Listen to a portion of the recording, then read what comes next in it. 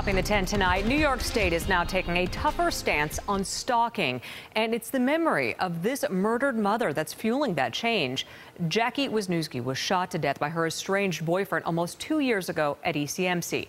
Rachel spoke with her brother tonight, and she picks up our story live from the newsroom. Rachel?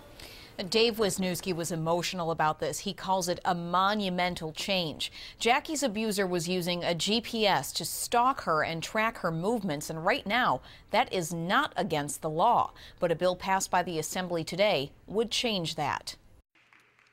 The State Assembly on Tuesday passed Jackie's Law, which for the first time would make it a crime for perpetrators of domestic violence to install and use GPS devices to stalk their victims.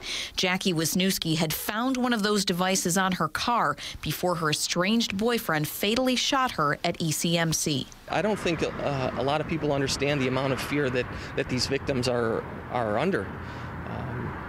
They often feel like they're in helpless situations. Their whole world is crumbling around them, and it's very difficult to reach out for help. And I know that's what my sister was going through. Dave Wisniewski says making GPS stalking a crime became one of his family's biggest priorities. He credits Senator Tim Kennedy and Assemblywoman Crystal Peoples-Stokes for sponsoring Jackie's Law. It's a step. It's a forward step that we're taking. There's a lot of work to be done.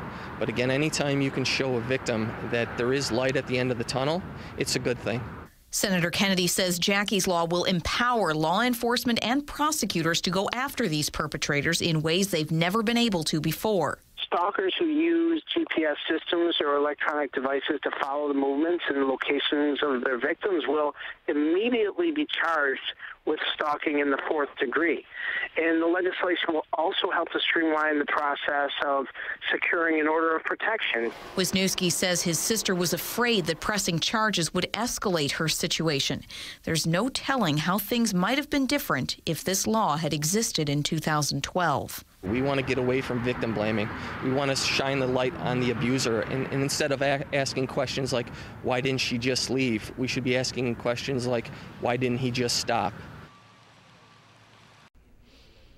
Jackie's Law still needs the approval of the state Senate and the governor, but Senator Kennedy says he's very confident that will happen, and the law will be on the books later this year.